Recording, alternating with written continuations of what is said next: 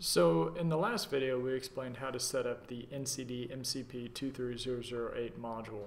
If you haven't watched that video already, please go down to the description at the bottom of this video or over to the right and have a look at that article and the introduction video.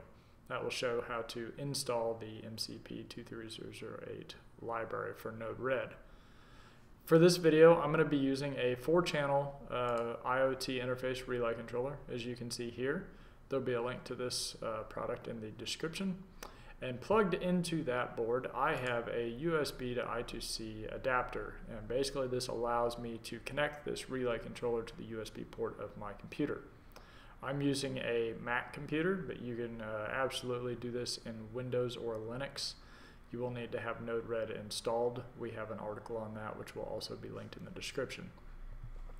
So in the last video, we set up a real simple test here where we could turn a relay on and off with these inject modules in Node-RED. In this video, we're going to have a little bit of fun with the change and delay modules or nodes in Node-RED. And we're going to trigger a relay for a duration. We're going to do basically a timer. We click the button and the relay turns on for a specific amount of time. So to keep things simple, what I'm going to do is I'm going to just grab this MCP23008 node and I'm just going to copy it by hitting Command C on my keyboard. And we're going to create a new flow. And we'll come in here and we will paste it.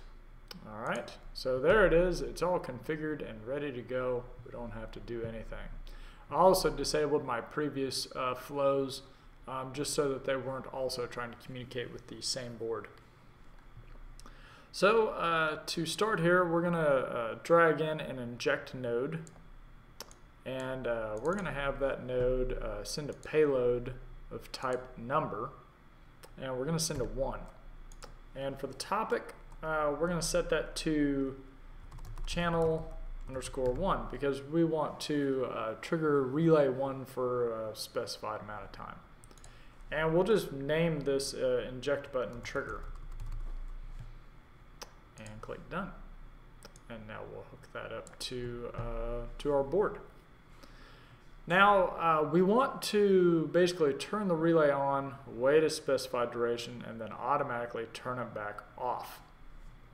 So the easiest way to do that is to get the relay status output from the board, change it from a 1 to a 0, wait a specified duration, and then inject it back into the board to turn it back off. This will make a little more sense here in a second. So the first thing we're going to do is we're going to scroll down here in our palette and we're going to grab the change node, which just comes built into Node-RED. This is just a stock node. So we're going to drag that in here. And we're going to double click on it. And I'm not going to put anything in there for name. We're going to change this to change. And we're going to change message.payload. We're going to search for a number of 1. And we're going to replace that with a number of 0. Okay? So basically whenever a message payload comes into this change module with a payload with a number 1 in it, we're going to change that number 1 to a 0. That's all we're doing here. Okay, and that's it for the change node. Now we're going to drag in a delay node here. And we'll set this to, let's just say 1 second. Actually, let's do 250 milliseconds. You can do this really fast. Okay. And what we're going to do is we're going to take the output message for GPIO1, which is relay 1, and whenever I hit this trigger, it's going to send a 1 for channel 1 into the node, into the MCP23008 node.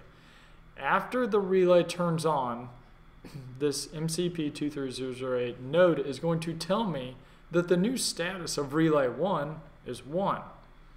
So we're going to drag that into our change node. So we're going to get a 1 in here. And in this change node, whenever we see a 1, we're going to change that to a 0. So now this is going to output a message payload with a 0 in it. We're going to go into our little delay here. which is going to wait 250 milliseconds, and then it's just going to pass that message right back out. So we'll just take this and we'll connect it back into the MCP23008 node. So basically how it goes is you click this button, it sends out a 1 for channel 1. The node tells us, hey, the new status of GPIO1 is 1, and it outputs here. We see that we got a 1, we change it to a 0, we output over here to the delay, we wait 250 milliseconds, and then we output that message payload of 0 right back into here. And whenever the 0 comes in here, we're going to get a 0 that comes out here. But that's going to come into this change node, and it's not going to find a 1 in there, it's going to find a 0. So it's not going to do anything, and it's just going to stop. And that's pretty much all that there is to it. So at this point, we will go ahead and deploy this. Okay, and we're all ready to go. So we'll click our inject module here, and you'll hear a real fast click there. Very simple. And if you want to actually see what's going on here, we can drag a debug right here, so we can just see that the message that's coming out for GPIO1. I'll go ahead and deploy that, clear this out, and let's trigger it again. So see, we got a 1 came in there, and then it immediately went to a 0. There you go. It's as simple as that. You can change this to any duration you want. You can go for, maybe 1 second. Deploy that. And you'll see we got a lot longer trigger that time. So that's really about all there is to it. This was just a short little tutorial to show you how to trigger a relay for a specified duration. If you have any other questions, let us know. Be sure to have a look at the hardware used in this video down in the comments section, and if you'd like to go to the master article for all of our MCP23008 Node Red tutorials, check the description down below for a link to that. Thank you. Have fun.